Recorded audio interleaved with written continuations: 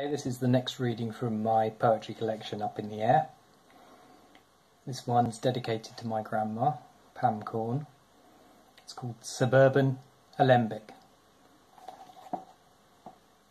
My grandma has peach sheets. With arms weather-beaten as a sailor's, she hoists them high on a line where they billow and flap across Eastbourne's sandy bric-a-brac, the cool evening pebble blue sky. Coming out from the side passage, the golden dog spots the sheets, bounces into the bungalow garden, snaps like a puppy at the dark fuzz of lawn.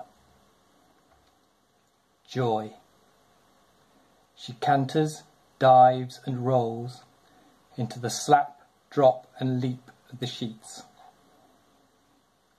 She twists and sits up and barks again. The dog knows. The dog knows.